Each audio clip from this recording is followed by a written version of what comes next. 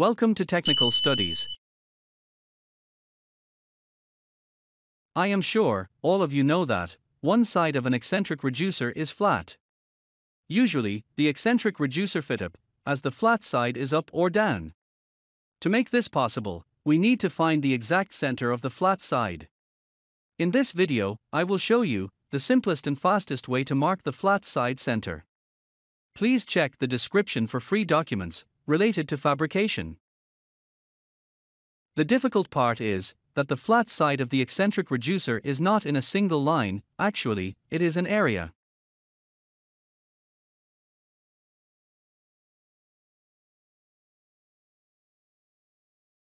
Choose a flat plate, and put the elbow on the plate as shown.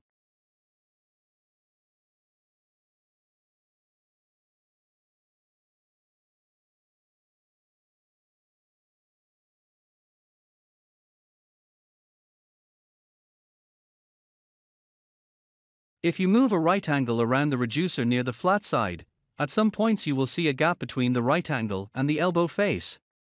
As you approach near the center, you will see the right angle fully touch the elbow. Move the right angle back and forth. Mark a line where the right angle touch exactly the elbow. Make sure the right angle is in a vertical position anytime.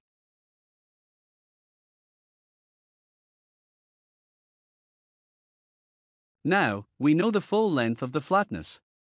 Let us mark the center.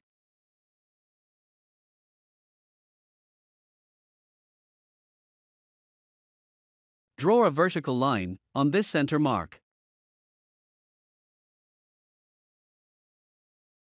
And check the verticality from the opposite side, as shown. Thank you for watching.